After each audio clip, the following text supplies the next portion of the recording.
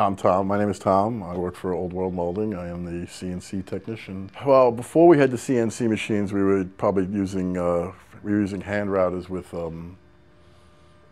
draw the lines and cut it out that way. And then when we got the CNC machine, it made it a lot easier to do forms, do arch work. Because we do a lot of arch work, we do a lot of window jams and stuff like that. And it actually opened up our business from just doing straight molding to actually being able to do full millwork. I'd say they're on pretty much all day, almost every day. It wasn't that difficult at all to learn. It was pretty easy to learn. I'd say I got it within, when I first started, I'd say within 2 or 3 weeks of running, and I pretty much had it down pat. And same thing with the drawing too. When I started doing the drawing myself too, it was about 2 or 3 weeks before I really got it down pat, Well, we used to use Bobcat, and then when we got the new machines, we moved over to V-carve, which made it much simpler and much.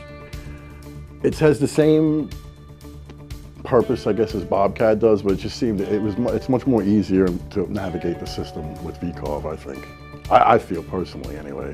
And we used AutoCAD too, and like I said, it's got a lot of bells and whistles that here personally we don't need, because we don't do the tool changing, we don't do the actual carving pieces. We basically cut 2D1/2 out sheets.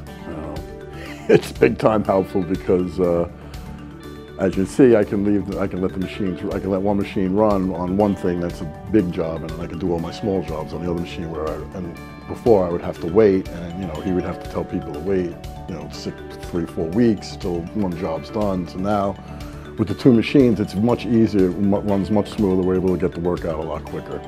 So yeah, I wish we could get 3 and 4. That, maybe a vacuum pack table too the next time. I'd get it tomorrow, but unfortunately I don't own the company, so who knows? Listen, if the work keeps picking up the way it is with the CNCs, he might, because I'm teaching his son how to run it right now. So.